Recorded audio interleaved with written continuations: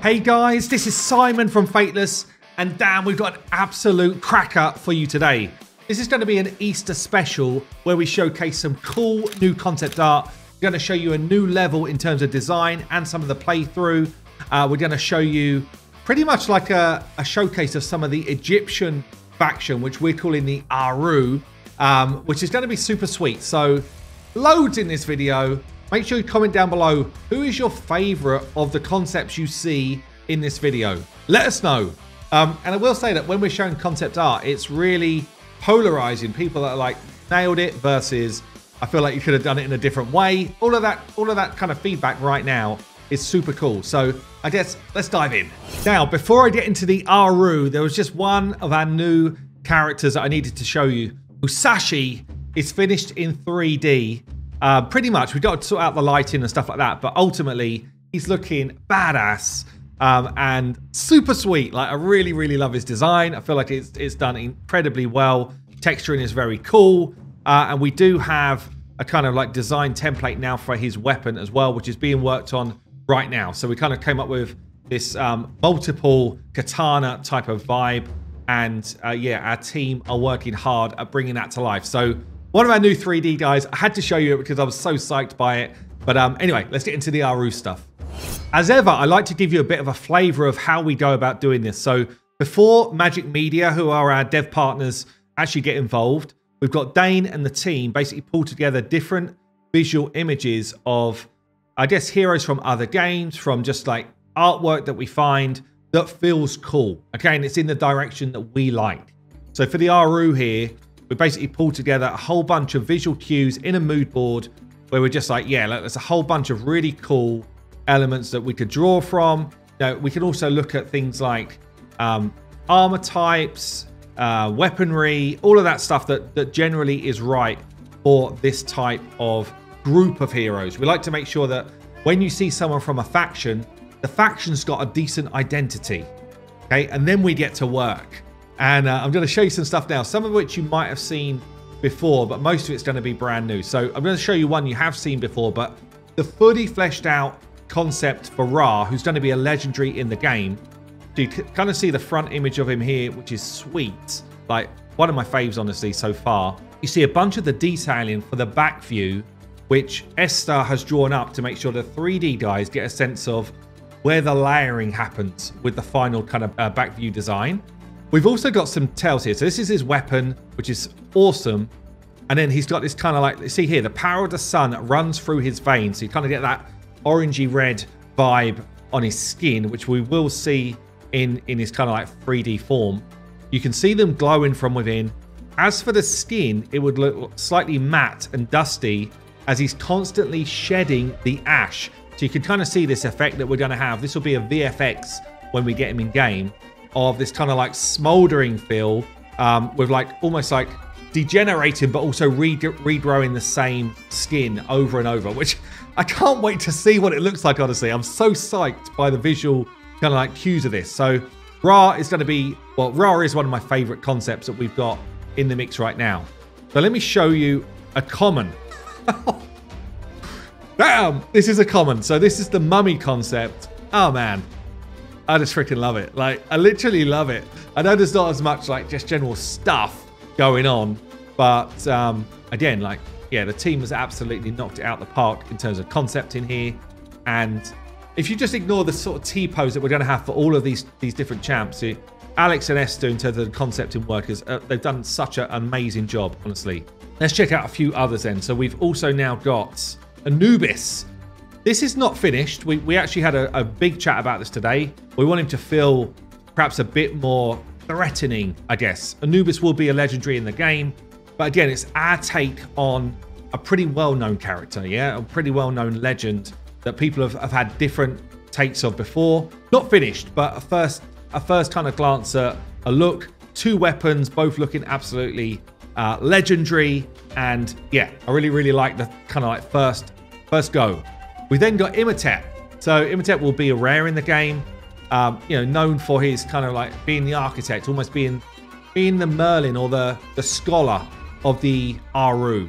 And again, like, it just kind of got that support vibe, right? It was like incense coming out of his staff. I freaking love this. Like, I just think great visual design. Really like how clean it is. I really like the kind of like color themes. And yeah, for me, this one's nailed on. We then go for Horus, which is, again, quite a well-known legend or quite a well-known myth. I particularly like with this one just a kind of unique feel to the whole vibe, and the staff here with the tells to kind of like some of his mythology. Comment down below, what do you think? Is this the sort of Horus that you'd want to collect in a game like this? Is it badass enough for you? And then we've got Osiris here, who, again, like the staff is super sweet. Osiris I think Osiris is epic and Horus is legendary in the game. So just to give you a sense. And obviously we're not seeing back views yet where you're going to get a whole bunch of stuff just kind of like dropping off them. But anyway, this is, and by that I just mean like goodies, you know, little trinkets and stuff like that, which is suitable for this game. But yeah, both of them, I think, super sweet. This was an interesting one. So we're working on an Imhotep as well in terms of design, and we're kind of thinking to go with more like a mummified feel to it. So again, our take on a design that's been done a few times. So I thought I'd just show you the kind of early sort of stages of this. And there's one you would have seen before, but now we start to see Ramses with lighting effects, and it's amazing what an impact it makes to get the lighting in there. Right, so this is Ramses. He's a rare, and this is a 3D finished one. So this one is actually now in our kind of build.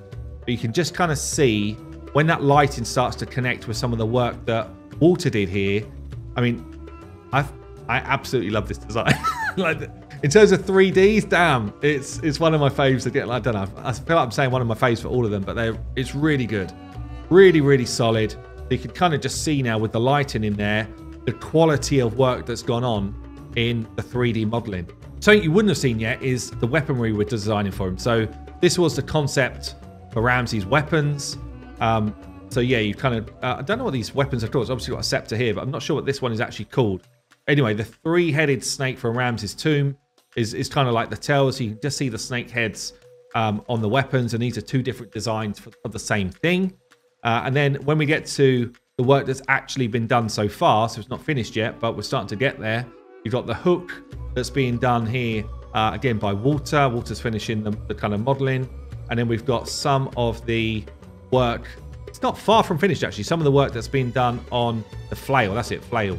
So starting to get some of those bits coming in, which again, once we get him animated in build, we'll be able to show you the kind of like finished piece. So super sweet, actually, super sweet. That is all of the 2D stuff. Now let me show you some level design for the Egyptian area, for the Aaru area. And you know, we're going to be tying this back to lore and stuff like this. So overall design kind of concept here. And then we kind of got, if you've seen any of the videos so far, we've got this Lego block mentality. So you're able to kind of pick up a piece and slot it in wherever you want. That means that we're able to have quite a unique formation of levels. It means that we're going to be able to rerun different levels and make them feel unique every time, which I think for this type of genre is quite unusual. You know, it just gives a better flavor for the game. This is like the overall look when there's plenty of blocks kind of added together.